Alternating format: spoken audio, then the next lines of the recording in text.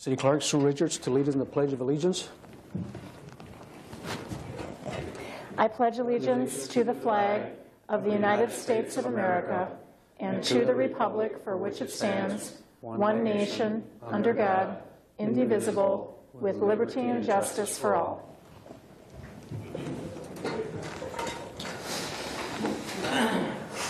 Thank you very much. The only item on tonight's special meeting agenda is S6-1, resolution by Alderman Hanna and Alderman Gisha authorizing the City of Sheboygan to enter into contract with Humana for medical benefit plan claims, administrative services, and stop-loss insurance. President Hanna. Well, thank you, Mr. Mayor. At this time, do I need to ask for a suspension of the rules? Yes. Okay, I'd like to make a motion. I'd make a motion to suspend the rules. Second. There's a motion, a second, to suspend the rules under discussion. This is an issue that needs to have suspension. It will require 12 votes. Does anybody have any objection? Otherwise, we'll not take the roll. Does anybody have any objection? There is no objection. All we need now is a motion to put the resolution upon its passage. Thank you, Mr. Mayor. I would make a motion to put the resolution upon its passage with an amendment. Second. Motion and second. Now. And my amendment is after the line with option 1 of Humana's proposal, coverage with $125,000 specific deductible and with an aggregating specific of $75,000 per plan year. I think we need to add that language. Our attorney will place it in the right spot. Okay. That was a motion. Is there a second to that amendment? Under discussion, the amendment only. Alderman Clay-Unis. Thank you, Your Honor. Could I have it repeated? It was hard to understand over here. Certainly. Thank you. President Hanna, would you please repeat? It was even harder to read. Oh, good. With an aggregating specific of $75,000 per plan year. And that would go, if I'm following it correctly, would go right after the $125,000 specific per covered person. Yeah, it goes after per covered person, then you go with an aggregating specific of $75,000 per plan year. Thank you. Thank you. Any other discussion on the amendment only? There being none, please call the roll. Bourne. Aye. Belk. Aye. Gisha. Aye. Hanna. Aye. Heidemann. Aye. Kittleson. Abstain. Clay-Unis. Aye. Manny. Aye. Meyer. Aye. Montemayor. Aye. Rindfleisch. Aye. Ryan. Aye. Vanderweel. Aye. Verhasselt. Aye. And Wangerman. Abstain. 13 ayes and 2 abstentions. Motion I'm carries. sorry, 12 ayes and 2 abstentions. Motion carries. President Hanna, now I need a motion to put the resolution upon its passage as amended. Thank you, Mr. Mayor. I'd make a motion to put the resolution upon its passage as amended. Second. Motion and second. Under discussion. Alderman Rindfleisch. Thank you, Mr. Mayor. Just for those that were involved with this, if you could explain the differences between this year and the previous years, just so we know what we're looking at. I did not get this entire packet until this evening, so I have not had a full opportunity to go through. President Hanna. Right. Yep, sorry. I got you on mic. Yeah, thank you. I'm thinking that the stop loss is the same. All we're doing is changing from Prairie States as the TPA to Humana. And it's the same plan that you approved before. It was an oversight on our part not to be specific that it should have been Humana. And this is just to clarify it and to make everybody in the legal department happy. Thank you, President Hanna. Is there any other discussion? There being none, please call the roll. Belk. Aye. Gisha. Aye. Hanna. Aye. Heidemann. Aye. Kittleson. Clay-Unis. Aye. Manny. Aye. Meyer. Aye. Montemayor. Aye. Rindfleisch. Aye. Ryan. Aye. Vanderweel. Aye. Verhasselt. Aye. And Wangerman. Abstain. 13 ayes, 2 abstentions. Oh, Alderman Bourne. I do that all the time. Alderman Boren. Aye. Thank you. President Hanna. It's not personal. I think it was 13-2 on the It was 13-2 on the other one, too. amendment also. Thank you. 13-2 vote. Motion carries. I need a motion to adjourn. Second. Motion second to adjourn. Any discussion? All in favor, say aye. Aye. Opposed? Stand adjourned. Next meeting is at 7 o'clock, regular council meeting.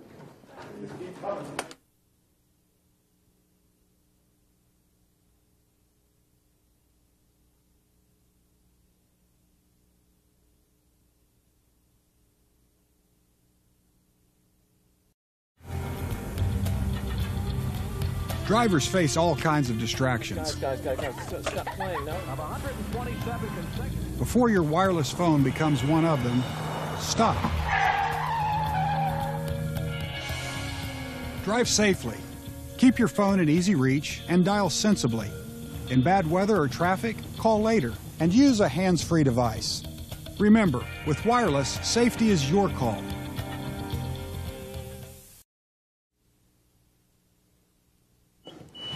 Good evening, everyone. Welcome to tonight's Common Council meeting. As usual, before we start the meeting, we asked our city clerk to read the quote for the week. Madam City Clerk. Thank you. You are capable of more than you know. Choose a goal that seems right for you and strive to be the best, however hard the path. Aim high, behave honorably. Prepare to be alone at times and to endure failure. Persist. The world needs all you can give. Thank you, Madam City Clerk. Call the 19th regular meeting of the Common Council to order. Please call the roll. Boren. Here. Bauk. Here. Gisha. Here. Hannah. Here. Heidemann. Here. Kittleson. Here. Clyunas. Here. Manny. Here. Meyer. Here. Montemayor. Here. Rindfleisch. Here. Ryan. Here. Smith. Here. Vanderweel. Here. Verhasselt. Here. And Wangaman. Here. 16 present. Quorum is present. I'd ask Alderman Manny to lead us in the pledge.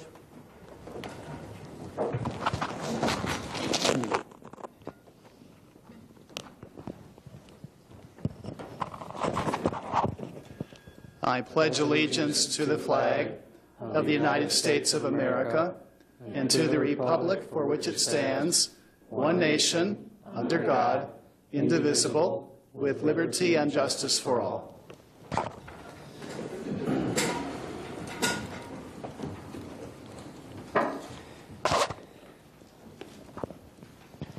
Thank you, Alderman Manny.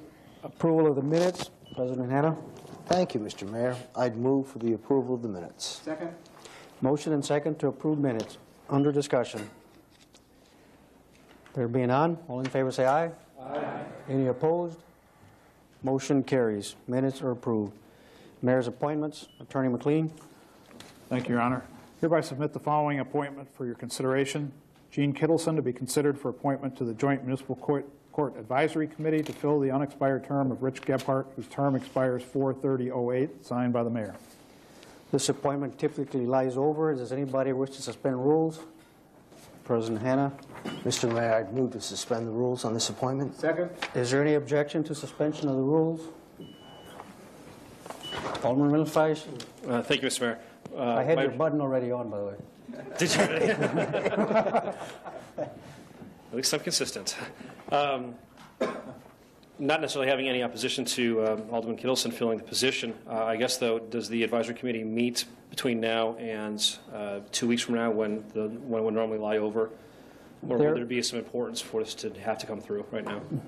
There are some issues that I would like to bring forth to the Joint Municipal Court Advisory Committee that some members of the Finance Committee have expressed concern with, and I'd like to do that, and I'd like to have a full advisory committee present. Okay, and that would be before 2 weeks from now, correct? Okay, thank you. No objection then. President Hannah? I was just going to clarify that the Finance Department does have some issues, and we would appreciate that. Okay, thank you. Anything else on that? Otherwise, I need a motion to confirm the appointment. Thank you, Mr. Mayor. I would make a motion to confirm the appointment of Alderperson Gene Kittleson to the Joint Municipal Court Advisory Committee. Second. Motion and second. Under discussion. This is the position under discussion, the position that Mr. Richard Gebhardt, who was Finance Director, was not able to fulfill its role anymore because he retired. There being no more discussion, please call the roll. Gisha. Aye. Hannah. Aye. Heidemann. Aye. Kittleson. Aye. Clyunas. Aye. Manny. Aye. Meyer. Aye. Montemayor. Aye. Rindfleisch. Aye. Ryan. Aye. Smith. Aye. Vanderweel. Aye. Verhasselt. Aye. Wangaman. Aye. Boren. Aye. And Bauk. Aye. 16 ayes. And yes, we want you to vote for yourself, Alderman Kittleson. Motion carries. Attorney McLean? Hereby submit the following appointment for consideration. Susan Hart to be appointed as Director of Human Resources and Labor Relations, commencing January 22, 2008, expiring January 21, 2013, signed by the Mayor. This appointment will lie over, but there is some discussion that I'd like to have. And there are some people that would like to speak. First person is Chief Kurt.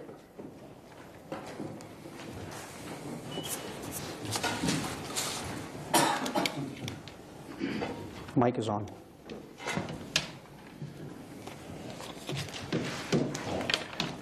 Thank you, Mr. Mayor, Common Council. In case I get long-winded, I brought some water. Actually, in the past week or so, I've been asked by several aldermen, some citizens, as to my evaluation or as to my concerns or thoughts as to Susan Hart and the HR director's interim position that she held. I told those persons what I honestly believed, and they said, Chief, would you be willing to say that to the Common Council? Well, certainly, absolutely, I will say. What I say to people when they ask me questions is what I honestly believe, and I will say that tonight.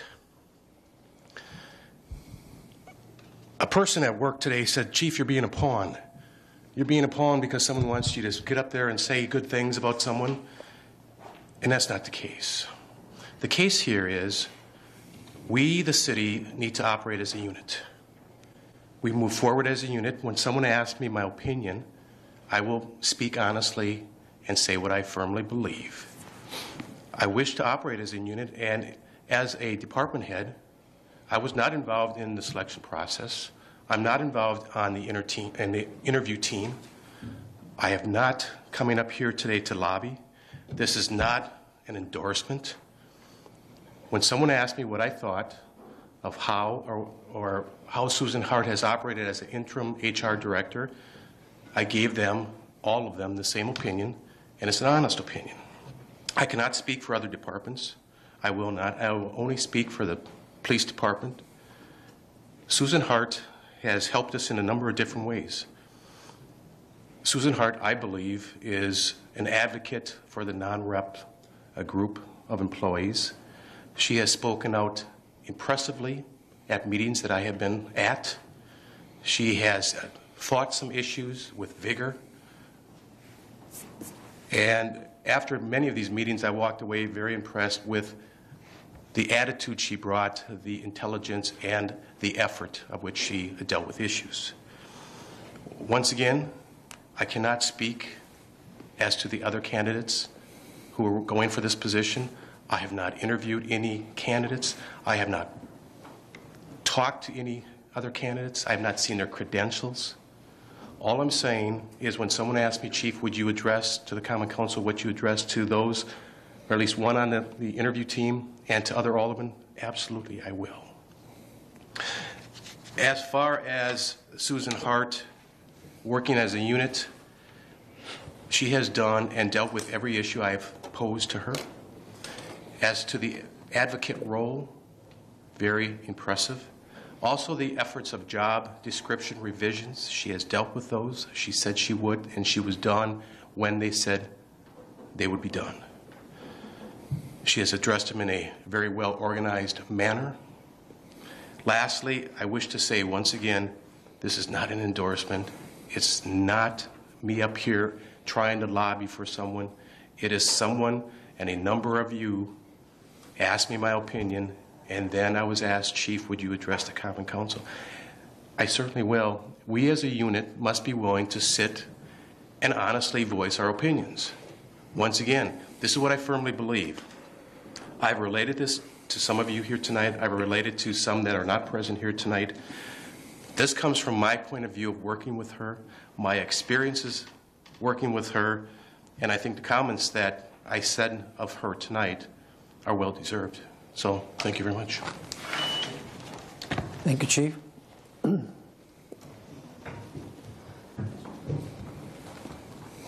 Alderman Smith.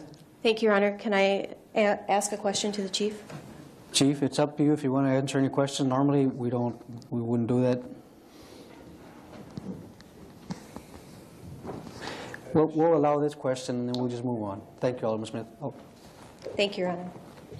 I would just like to ask the Chief if you have ever had to give an account publicly hiring for a similar position like this, if you've ever had to do this in public forum before. No. Okay, thank you. Next person would like to speak is Chairman of the Civil Service Commission, Mr. Lucio Fuentes. I do need a motion to open the floor. I'd make the motion. Second. Motion and second to open the floor. Any discussion? All in favor say under discussion. Alderman Bauk. Thank you, Your Honor. I'm just curious about, I mean, we know it needs to lie over. Why are we doing this tonight instead of 2 weeks from now? It could be that the discussion is permitted. Oh, okay. Thank you, Alderman Bauk. All in favor of opening the floor say aye. Aye. Any opposed? Nay. 1 nay. Alderman Bauk. Mr. Fuentes, please. The mic is on. Good evening. Mayor Perez, members of the council, guests. I'm here basically to explain to you the process of the Civil Service Commission, the responsibility and the task of that commission, how it works. Obviously, I cannot talk to you about the closed session discussions that we have with the candidates, but the process, which is very important, and also tell you that the commissioners take this position, their responsibility, very serious. I've been on the Civil Service Commission for 22 years. I was first appointed by Mayor Richard Schneider, and then after his tenure, I served under Jim Schramm, under Civil Service Commission, and now with Mayor Juan Perez. I've worked with 4 different HR persons that have been hired by the city. The commissioners are appointed by the mayor and confirmed by the council, as you all know. There are 3 responsibilities that we have as the Civil Service Commission. One of them is to help with the selection and the process of selecting the department directors. The other one is dealing with grievances and appeals that might come up to the HR office, and if the HR office and the union or the individual choose to go to the commission, we set up a hearing and listen to their grievances. We also assist the HR office develop examination procedures for classified and unclassified positions within the city. We do not create positions. We do not eliminate positions. We also do not give raises or demote anybody. The role of the commission is to provide an open and fair process for all applicants.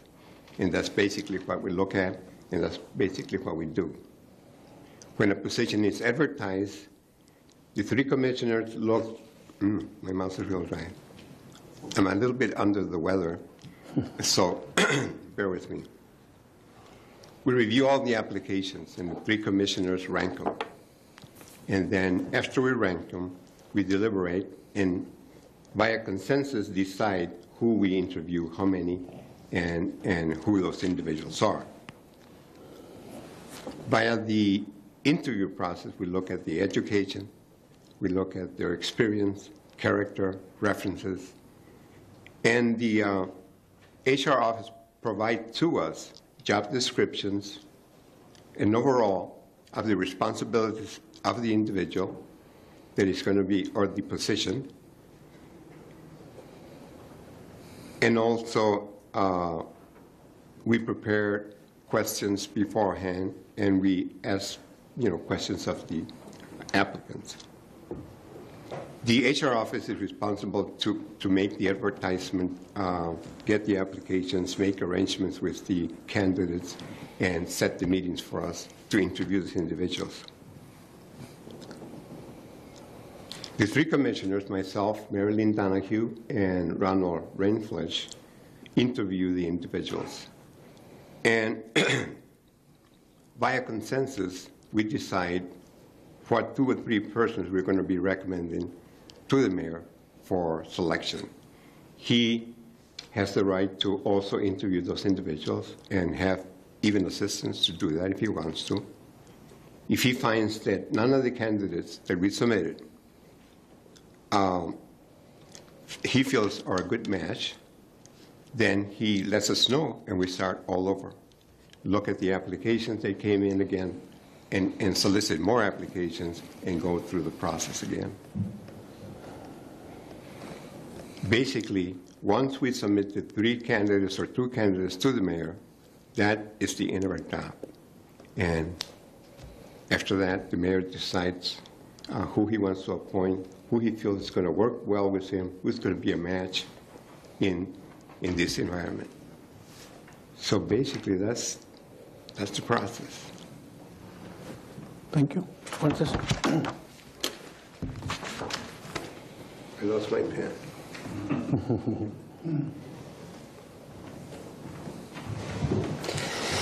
And then we have one more person that would like to address the council, and then I'm going to explain a little bit after that, a little bit of what's going on. Susan, you are department head. You can speak.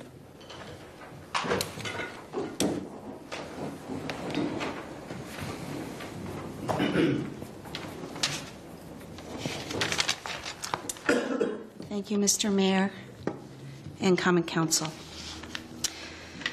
I stand before you tonight to address my concerns about the appointment of a new Human Resources Director. I was appointed interim HR Director on November 26, 2007. I have been in this position 6 weeks today. During this time, I did apply for the permanent HR Director. I was pleased to have received an interview with the Civil Service Commission, to be on the list referred to the Mayor's office, and to be interviewed by the Mayor and his interview team, Chief Listowski, Paulette Enders, and Bill Bittner. I was also pleased when I learned that I was chosen as the final candidate, and I am honored to have the appointment placed before you, the Common Council. Unlike the 3 previous department heads you have confirmed in the past 6 months, the assessor, the DBW director, and the IT director, the appointment of the HR position has become ugly and personal. Several people have told me that they have heard from various alderpersons that unless I pull my application from consideration, that I will be dragged through the mud, that my life will become so uncomfortable that I won't be able to stand it. Alderman Hanna has been very outspoken in the community and with the media regarding his dislike of me. He has shared confidential personnel information he learned in closed session of the Civil Service Commission to another, who shared it with another, and so on. Yesterday, he told 2 different friends of mine that I am incompetent and that I am responsible for losing the city money. He has contacted the Sheboygan Press with various concerns. For these reasons, I would request that Alderman Hanna abstain from voting when the confirmation comes to a vote. I have always had immense respect for Alderman Hanna as a family man, both as a husband and as a father, a community member, and most recently as an alderman. As such, I was very surprised to learn about the behind-the-scenes efforts to tarnish my reputation and to negatively affect my employment with the city. Not only has this affected me personally, but has impacted my family and created a hostile work environment for the staff in the HR department. I am not political. I am an employee of the city. I report directly to Mayor Perez. He is my supervisor. I follow employee protocol and city policies, and just like the rest of city employees, do what I am directed to do. So I am truly perplexed as to why some members of this council have decided to take it upon themselves to ensure that my loved ones and I are personally attacked. When and why did this become so petty, vindictive, and mean-spirited? Why not just allow one's vote to speak for their opinion? It's my hope that the council will take appropriate measures to ensure that this will never again happen to a current or prospective employee of the city's. I am very honored to work for the city. Every day I get to work with the best of the best. Each department head and staff member brings a unique qualification to the city that works as a benefit to the whole. I enjoy my work, especially the HR work the mayor assigned to me the past year. I worked with the HR department regarding the early retirement program, the negotiations for the current 3-year union contracts, and budgeting to avoid layoffs. But I have to admit that I'm especially pleased through the hard work of so many and under the leadership of Alderman Hanna. The City of Sheboygan has a new insurance program that will save the City of Sheboygan from dramatic cost spikes in future years. As the city's HR director, my primary goal would be to work with you, as well as the mayor, department heads, and employees to have the best interests of our citizens first and foremost in our minds. Thank you. Thank you very much.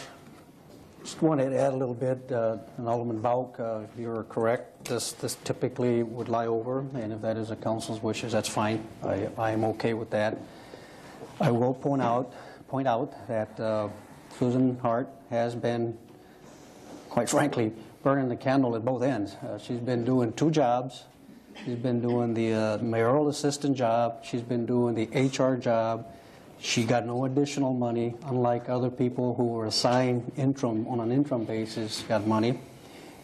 That's not that I'm making that an issue. I'm saying that to clarify. Susan Hart, as has been indicated, had been a candidate. At some point, the process came into question.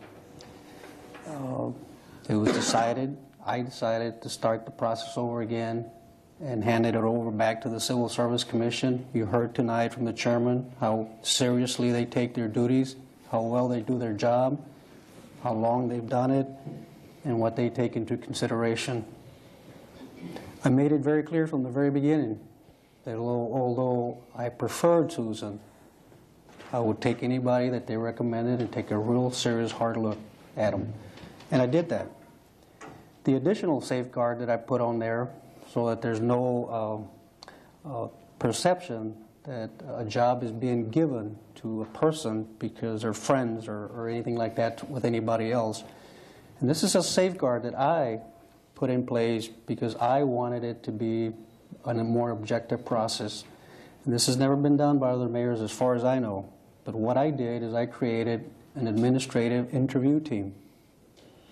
And that is, I picked 3 people to help me during the interview process.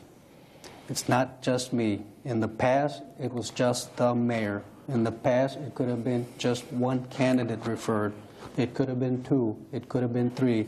All of those scenarios have occurred in the past, and the appointments were made. In this particular case, questions have arisen as to how the process occurred in my office. I can share with you in general what occurred. I cannot share specifics, and that is because personal issues are extremely sensitive and confidential. There's reasons for that. The law protects people and applicants. So the extra precautionary step that I took is not only did I have an administrative team of 3 people, qualified people, department heads, is I stayed out of the debate after we interviewed all 3. I allowed those 3 people to debate it amongst themselves. And my instruction was, you give me a name that you think is the most qualified, and you're not going to disappoint me. Out of those 3, I'll take what you give me. Now I picked Bill Bittner because Bill Bittner has no allegiance or political alliances with anybody. He's not from town. He just came here. He just got hired. He's got no allegiance. He's extremely objective, professional. In the short time that he's worked here, I have nothing but admiration for him and respect. I picked Paulette Anders because Paulette is a true professional, very objective. She has her 5-year contract already in her pocket. She has no pressures from me or the alderman or anybody like that. If you recall, she got that 5-year contract not long ago. And then I picked Chief Lostusky, a man of high integrity and character and honor, conducts himself professionally at all times. Those are the 3 people that I picked, and those are the 3 people that on their own, in a separate room outside my office, sat down for 15-20 minutes and decided who they thought would be the best candidate. Different things are weighed. I know there's been issues that other people look better or are more qualified on their resume and based on their applications. I know a lot of people in Sheboygan that if you would see their resumes, you wouldn't think much of them. Put them to work, and you're going to be in awe. Anybody can look pretty on paper, but that's not the only thing I weigh, and I believe that's not the only thing other people weigh. We weigh everything we possibly can, because when we make that choice, when we make that call, that's the one that's going to help lead this city into the future. I understand the importance of the HR position. And by any means am I trying to minimize it. I understand the importance of the process. This is why we stepped back, took another look at it, and ran it through again. I want to apologize to Susan Hart for what she is going through. If I could absorb that pain for you, I would do it tonight. I just can't. You have to seek your own strength with God on that one.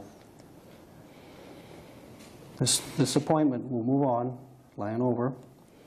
I ask that any member of the public or the media have any concerns, get the correct information, because folks, anybody and everybody says anything they want. It doesn't make it true. They were saying that Bill Balke was a member of my administrative team. No, it was Bill Pidner. It's not true. There's a lot of things out there that are not true. Please get the correct information, please. I ask for your support for Susan Hart's appointment. I ask you to look hard into your heart, your soul, and mind, and look at it objectively. You've heard what's happened. Take away all the personal, take away all the political. Just look at the position and look at the person. Is that a right match? It is for me. It was for the 3 other people. Thank you very much. Public forum. Madam City Clerk. First on the list is Marge Segali.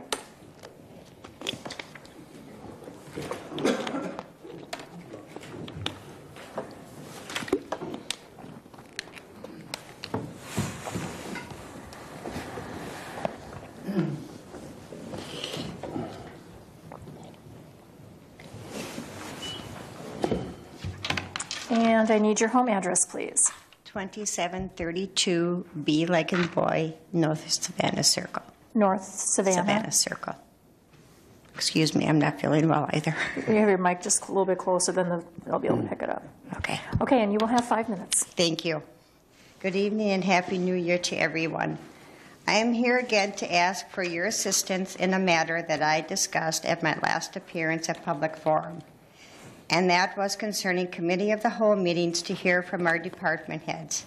In my last appearance, I asked the Committee of the Whole chair for her assistance in this matter, when I should have asked the whole council for their opinion, and I do apologize for not doing so at this time. So I am now standing before all of you asking for you to please request such meetings so that the taxpayers of the city are able to hear from the department heads as to what is transpiring in their departments, and for them to answer questions such as why would DPW remodel and do upgrades on offices and lunchrooms at the maintenance building when our snowplows are breaking down, that our gentlemen who drive them would love to see them remodeled or upgraded. Is the rumor, and I will put rumor in quotation marks, that $500,000 was not put into the police budget when it comes to the new police station for the dispatch center? Where are the monies and why wasn't it allocated? Or to have Judge Delahunt tell us how municipal court is doing. From the information I am hearing, the judge and her department are doing very well, better than what was anticipated when the former council voted for it. These are just a few matters that could be discussed at the Committee of the Whole meetings. Now in closing, I will end on what I feel is a sad commentary for the city. We all know that in today's world, people come and go in working environment, and the city employment is no different. But by doing some inquiring, I found out since 2005 to December 31st, 2007, the city has lost 433 years, and I repeat, 433 years of loyalty and service to this community. Their expertise will be sadly missed. Rich Gebhardt, 26 years. Tom Holton, 19. Pete Fullerton, 16. Ed Sherrick, 8. Marie Ellis, 9. Marilyn Ohm, 10. Bob Weiss, 33 years. Mark Zeyer, 33 years. John Kettleson, 30 years. Mark Zittel, 30 years. Linda Roker, 25 years. Steve Sharp, 30 years. Mike Jerving, 33 years. Kevin Grunwald, 35 years. Dwayne Jordan, 30 years. Steve Lockwood, 29 years. Jeff Meeke, 10 years. And Margie Verholtz, who was manager of our IT department, who put in 27 years of her life, is now gone also as manager of the IT department. She so deserved to stay here because she was the backbone of this city. These are 18 employees I have found, and for those I have missed, I do apologize. Only maybe a handful of these employees were recognized for their service to the city. Listening to the mayor's comments at the December 19th council meeting, he stated when the alderpersons questioned Mr. Lee on his credentials that they were setting a dangerous precedent, and yet you yourself, Mr. Mayor, with all due respect, have set your own dangerous precedent by picking and choosing who you felt should be honored for their loyalty and service to their city when all should have been honored. Thank you for your time. Thank you. Next on the list is Henry Capatillo.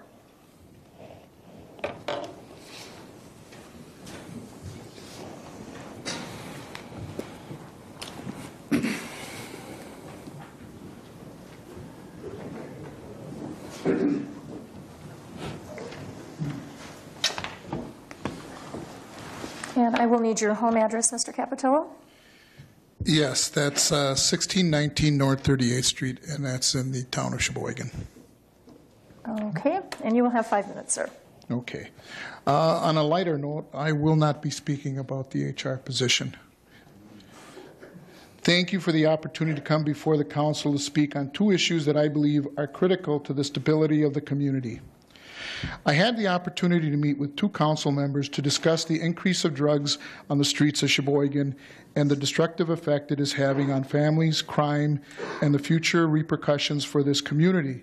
Some people have a perception that individuals that do drugs are individuals that are homeless, uneducated, unemployed, and the lower class of our society. That may have been true at one time, but that is not the situation at the present time.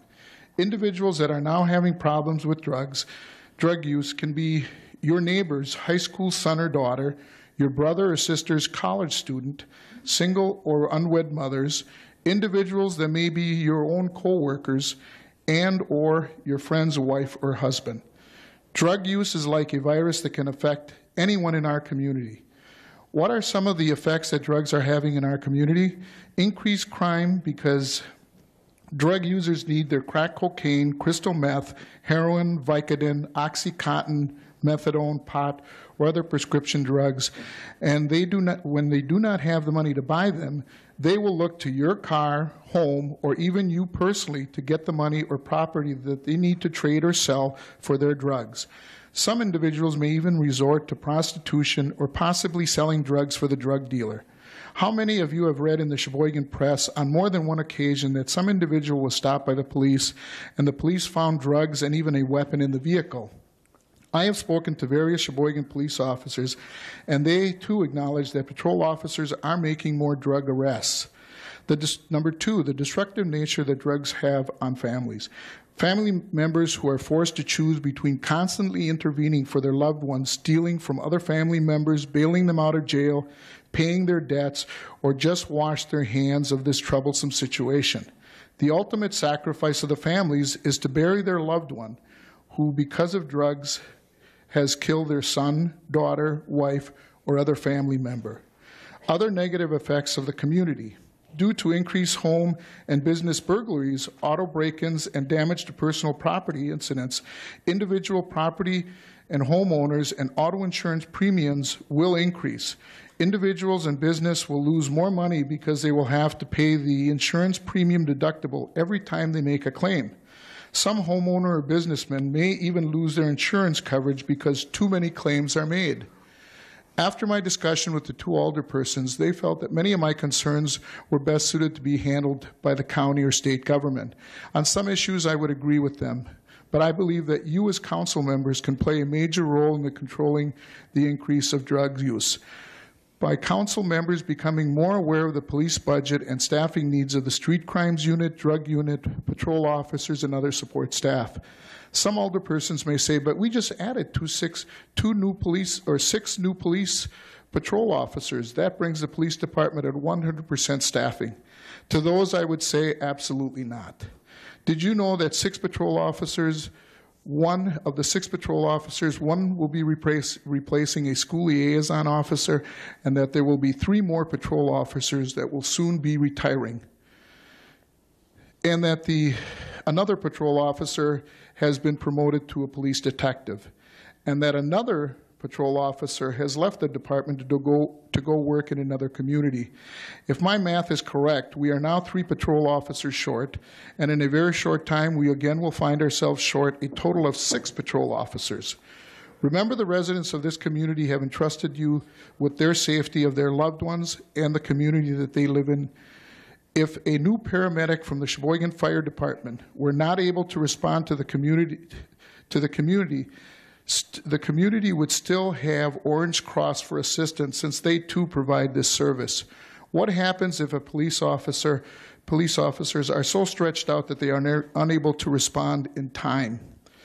On who will you fall back on to respond? I tell you, no one, because there is no other police force within the city of Sheboygan. If you can take the time and make sure that we have enough paramedics and firemen, then you can take the time to make sure that there are enough adequate police officers on the street, and that vacant positions within the patrol officers' ranks will be refilled with new patrol officers.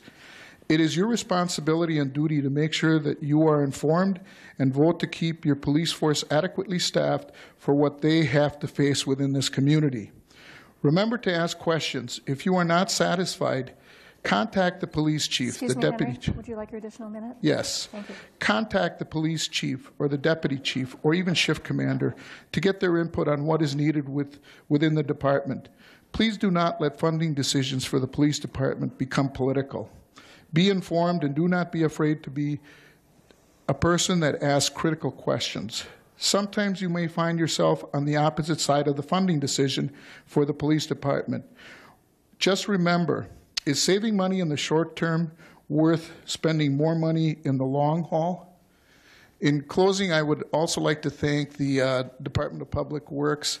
Today there was flooding over on our street, on 9th Street and 10th Street. I contacted them, and they had individuals over there within 15 minutes, and I definitely want to thank them for responding.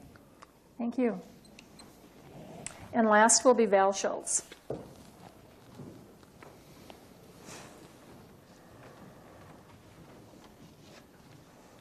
And Val, can you give me your home address, please? 1747 Greenfield Avenue, Sheboygan.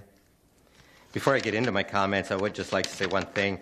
The mayor said that no other mayor had an interview committee for hiring department head. Mayor Schramm did have an interview committee. I was a part of that. So just wanted to clear that up.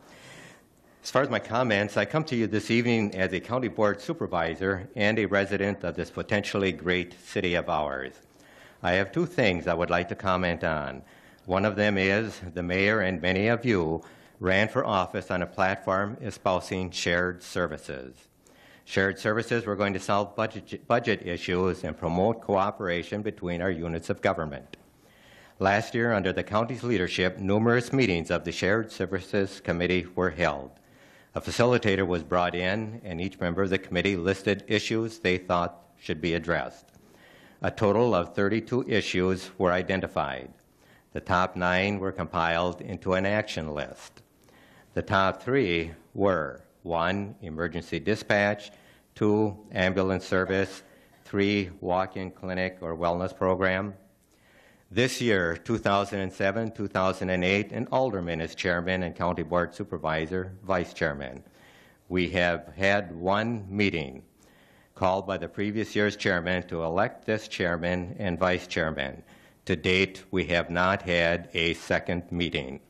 There has not been one word of communication from the mayor or this council as to what your goals or intentions are for shared services.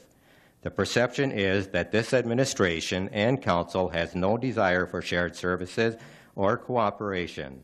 Ambulance service was taken off the table. I don't know where you are at with emergency dispatch. I know you are discussing a walk-in clinic or wellness program, but you have not seen a need to bring any of these issues to the Shared Services Committee. It appears you have nothing to discuss or have no desire to advance cooperation between our two units of government to encourage savings and an amicable relationship to improve efficiency and savings for our property taxpayers. The second thing I have is I commend you for delaying ambulance service to the town of Wilson, although I doubt the fire department has given up that goal. At your last common council meeting, the mayor, attempting to justify his reason for supporting ambulance service to the town of Wilson, said they are already benefiting from our parks, library, and other infrastructure, so why not provide them ambulance service? What he did not mention is that these people have to come into Sheboygan to enjoy these amenities and hopefully spend some money while here. We are not taking these amenities to the town of Wilson as we would be with the ambulance service. I agree wholeheartedly if we are going to provide ambulance service outside the current city limits, it should be through annexation. Speaking of annexation, instead of looking at generating huge amounts of revenue from people unfortunate enough to need the service of an ambulance, why not be aggressive at expanding the tax base? One more concern with the unprecedented exodus of employees from City Hall in the past 12 months, both voluntary and involuntary, you have to be asking yourselves, what is wrong with this picture? Thank you. Thank you, Val. That's it. Thank you very much. Next item on the agenda is a consent agenda, but we have a request. Alderman Bourne, Vice President Bourne. Thank you, Your Honor. I would like to move forward documents number 1914 and 1929, please. It's okay. We will do that. Let's take 1929 first. We will hold 1914 for that, and then there will be did you want to read the introduction, Your Honor? Yes, yes. Okay. 1929, by law and licensing, reporting that a quasi-judicial hearing was held to determine whether the alcohol beverage license number 1089, held by Dave's Who's In, Dave Rapinski, agent, should be revoked, and stating their recommendations based on the findings of fact. Vice President Bourne. Thank you, Your Honor. I move that the report of committee be accepted and adopted. There's a motion and a second to accept and adopt 1929. Is there a second? Second. Second. Under discussion. Is there any discussion? There being none, please call roll. Boren. Aye. Bauk. Aye. Gisha. Aye. Hannah. Aye. Heidemann. Aye. Kittleson. Aye. Clayunas. Aye. Manny. Aye. Meyer. Aye. Montemayor. Aye. Rinfleisch. Aye. Excuse me? Aye. Thank you. Ryan. Aye. Smith. Aye. Vanderweel. No. Verhasselt. Aye. And Wangerman. Aye. 15 ayes, 1 no. Motion carries. Vice President Bourne, I need a motion to file 1914 then. Your Honor, I move that the report of officer be accepted and placed on file. Document number 1914. 1914. Is there a second to that? Second. Motion and second. Under discussion. There being none, all in favor say aye. Aye. Any opposed? Motion carries. Consent agenda. President Hanna. Thank you, Mr. Mayor. I would move that all ROs be accepted and placed on file and all RCs be accepted and adopted. Second. Motion and second. Under discussion. There being none, please call the roll. Oh, excuse me. We've got 1913. It says an RC by law and licensing. That should read public protection and safety. Yes. Please make that notation. Other than that, please call the roll. Bauk. Aye. Gisha. Aye. Hannah. Heidemann. Kittleson. Clayunas. Manny. Meyer. Montemayor. Rindfleisch. Ryan. Smith. Vanderweel. Verhasselt. Wangerman. And Boren. 16 ayes. Motion carries. 1915 through 1924 to be referred.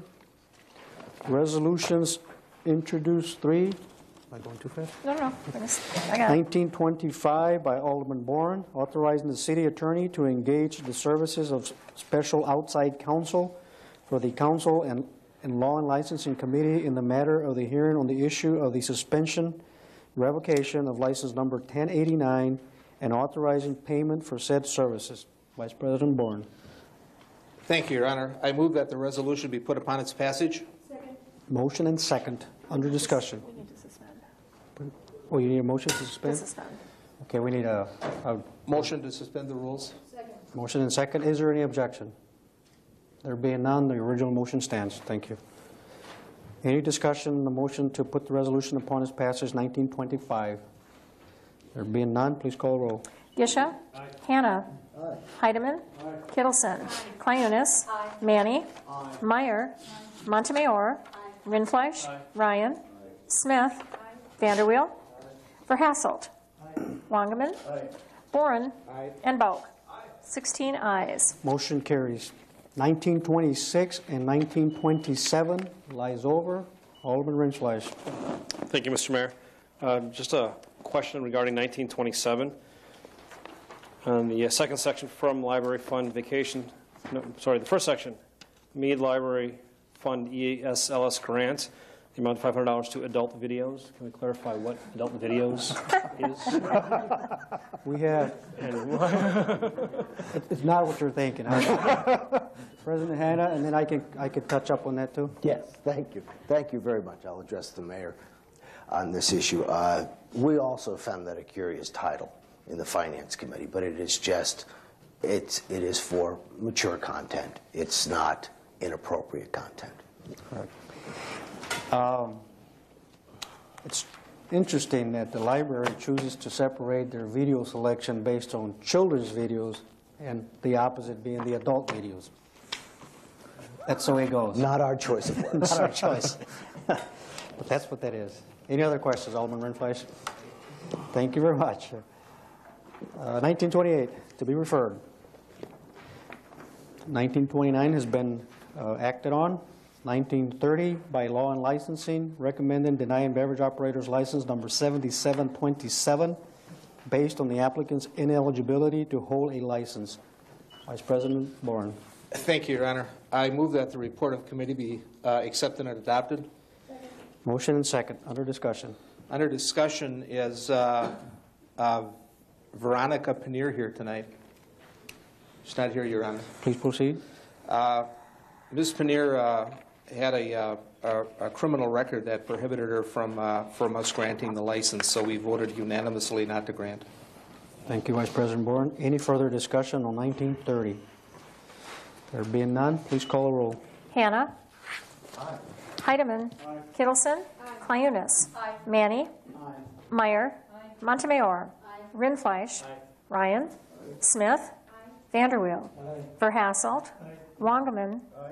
Boren. Aye. Bauk. Aye. And Gisha. Aye. 16 ayes. Motion carries. 1931 to be referred.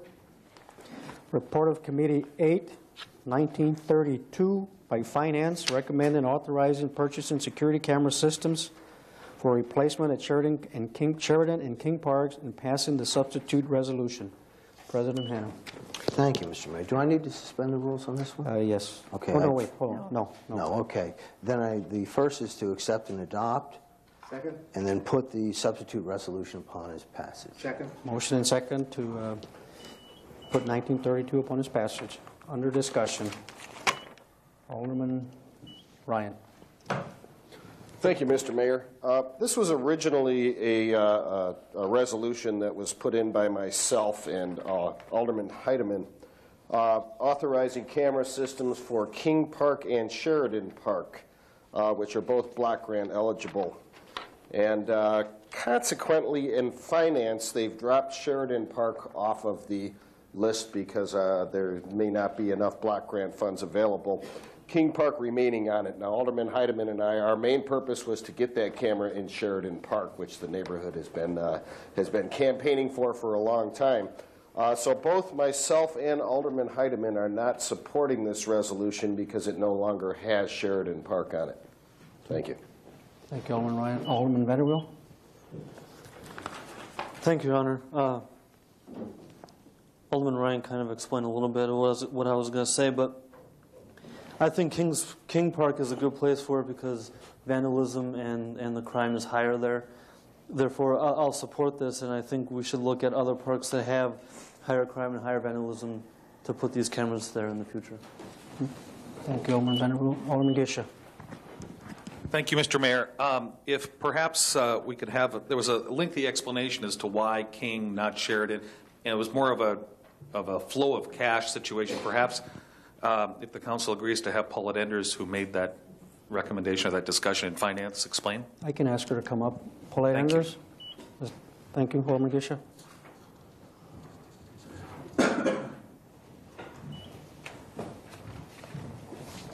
Thank you, Mayor and Common Council, and I also have a cold, so I apologize. The way that it was explained is currently we have two projects underway. One is Kiwanis, and the other is King. Kiwanis has been bid, and it was slightly over budget.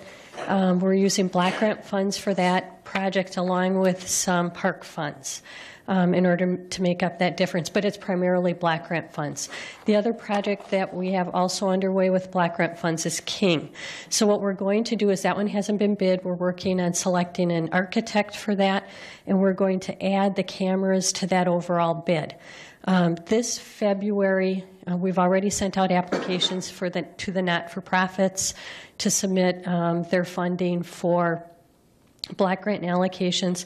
Also, as a part of that, we work on neighborhood improvements, public facilities, administration, housing rehab, and we set aside those dollars. And that's all that the committee directed, was to take those cameras and to put it through that process. So that'll start in February. It's usually completed by early spring. It gets submitted to HUD as part of our action plan, and then we know either late summer or early fall whether or not that funding will come through. So it hasn't been forgotten. I think Finance actually somewhat put it on hold, and we're going to put it through that process. Thank you, Paulette. Hold on, you may have a question here. Alderman Smith. Thank you, Your Honor. My question to Paulette is, so basically are you saying that the block grant money is used to supplement some of the costs for refurbishing the parks, but it wasn't necessarily based on crime, as Alderperson Vanderwill has suggested? If I can, as we went, as this, I guess as the Common Council was going through this process in public protection and safety and public works, on the block grant side, I've always said it's an eligible activity. It's whether or not the Common Council and the appropriate committees feel that it was an appropriate park to put that camera. At one time, we thought there may have been, old block grant monies that we could have used for Sheridan, but we used up all those monies when we rehabbed Sheridan and 13th Street. So I did check with Finance, and Finance had said, we had expended those funds. We would need to look at the new funds that are coming in, and that's why we're going to get it into this new round and this new application. Thank you. Alderman Berhassel. Thank you, Your Honor. Paulette, could you just clarify, at Kiwanis Park, we're planning on putting in a new clubhouse, I believe, or whatever you refer to it as, a new facility there? Just rehabilitating it. It's an historic structure, and so I think there's going to be some new restrooms, and they're going to do some work to help preserve that building. And approximately how much money will we be spending over there? I think it's $200,000 in block grant, and then it's some additional city funding of, I want to say around 20, but that's an estimate. And the camera at Sheridan Park, I was involved in some of the earlier discussions. Are we talking somewhere between $2,500 and $5,000? I did speak to Russ Schreiner, and what he thought was, for a park, we could cover a park with a camera, which is not a security camera. It's a camera that will monitor activity in the park, and if somebody has, catches something, sees that something happened, what the police department will do is they'll go back and they'll take a look. and then see if they can determine who committed that crime. So it's not going to be 24/7 monitoring. It'll be a filming of the activity in the park for about 5,000 filming $5,000. of the activity, right? Okay. I guess I wouldn't support it either, seeing that Sheridan Park was removed. Everybody knows of my ties and connection with Sheridan Park and history. Knowing that the money is being spent at Kiwanis Park for curb and gutter and refurbishing of a nice facility, versus in lieu of $3,500 or $4,000 for a camera, I wouldn't support this document as well. Thank you. Okay. Paulette, thank you. Hold on, Paulette. Alderman Manny? Thank you.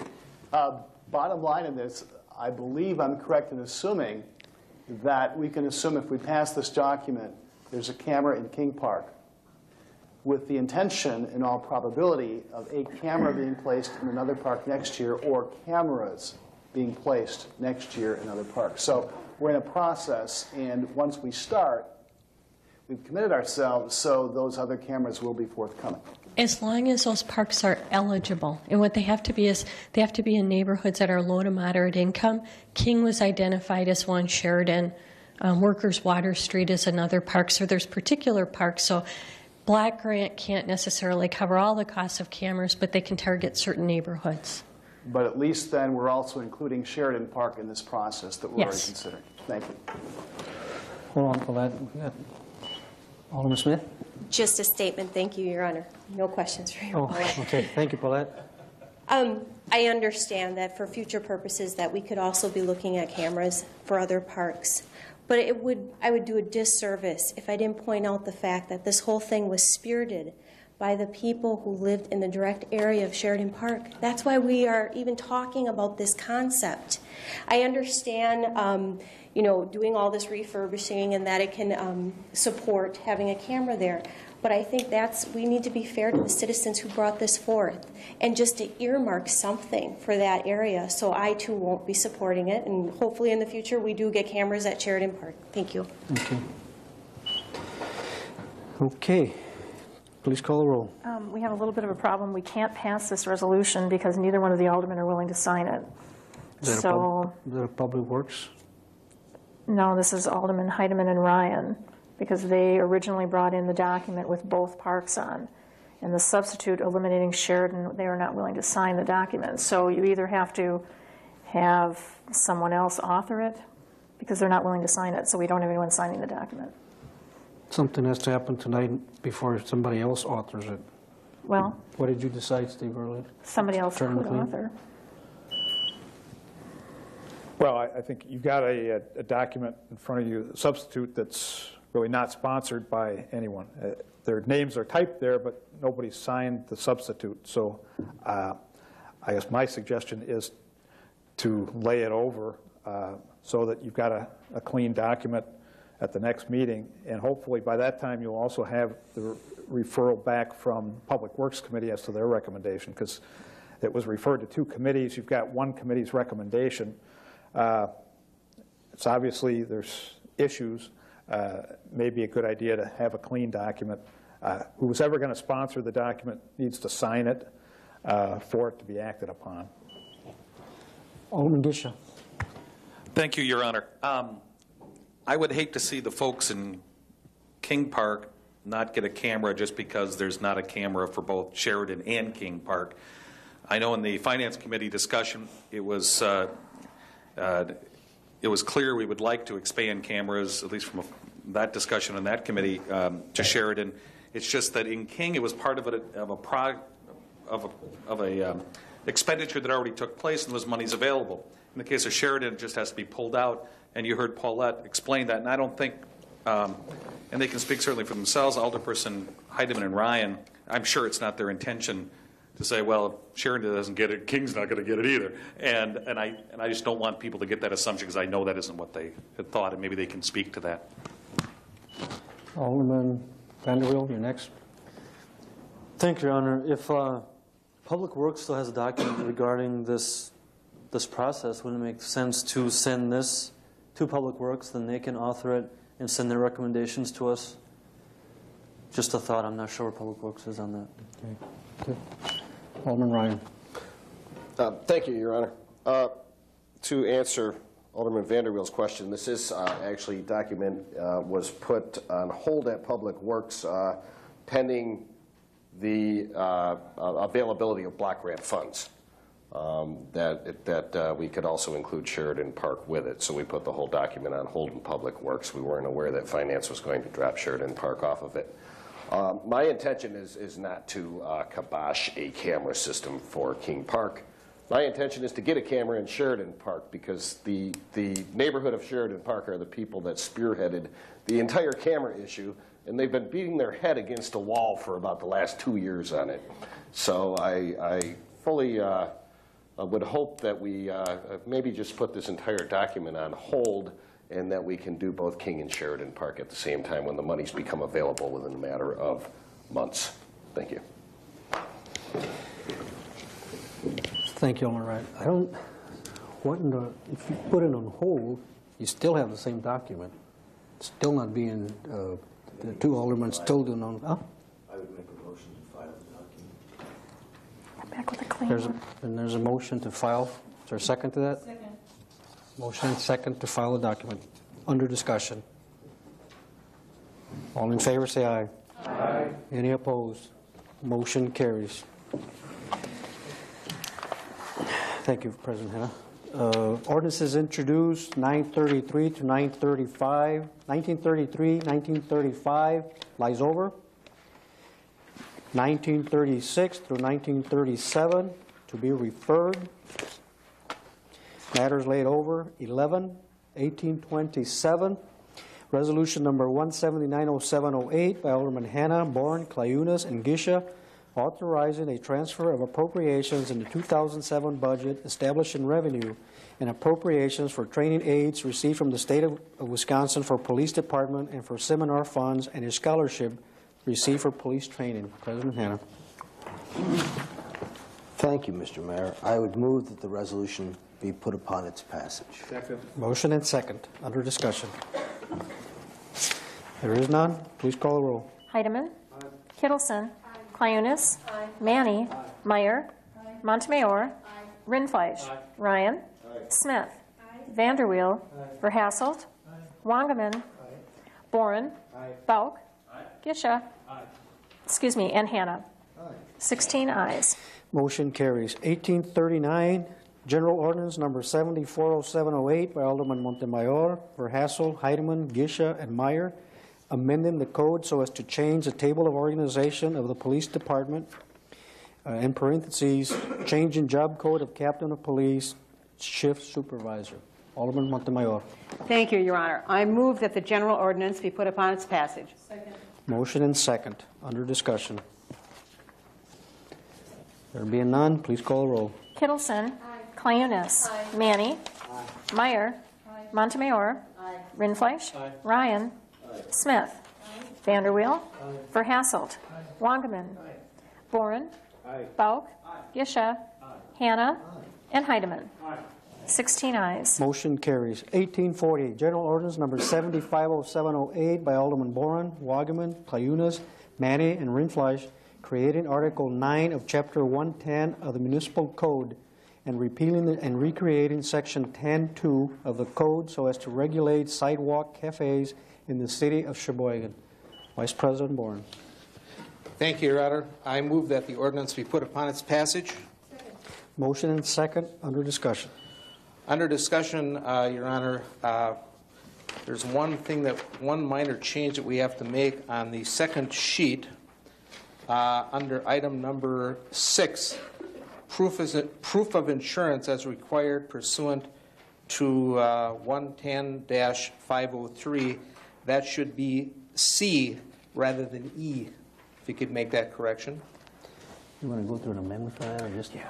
Okay, I need a motion to amend it accordingly. Motion to amend. Second. Motion to amend. That's C to something. E to C. E to C. Motion to amend. And a second. Under discussion.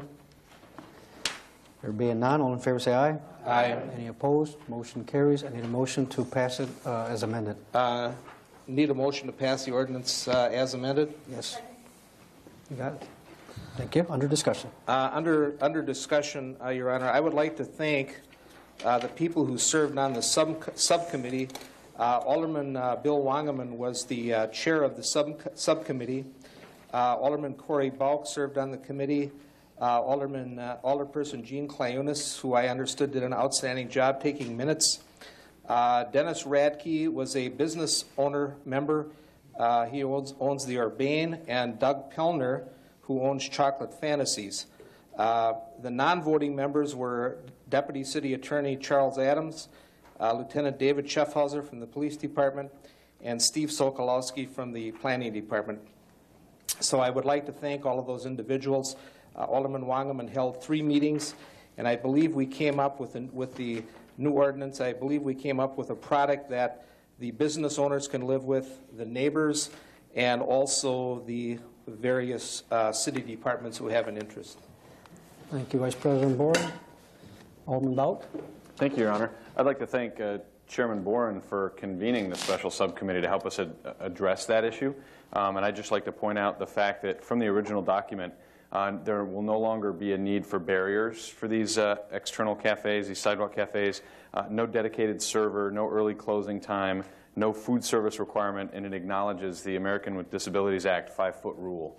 And so we came up with a great document, as the chairman said, and so I think it's great for business, and it's the right thing to do for visitors to our city. I would just like to say that to those applying for this in 2008, the subcommittee and the committee talked very seriously about the fact that we will give, we're looking for good neighbors. We're looking for these proprietors to be good neighbors. And so we will give, I suspect we'll give the police department what they need when it comes to support, when it comes to people who aren't being good neighbors. So thank you again, Chairman Boren. And I would agree that it is a good product. You did a good job, Alderman Logman, because I had no phone calls and no emails. So that is always a very good indicator. So good job. We have next Alderman Verhassel. Thank you, Your Honor. Excuse me.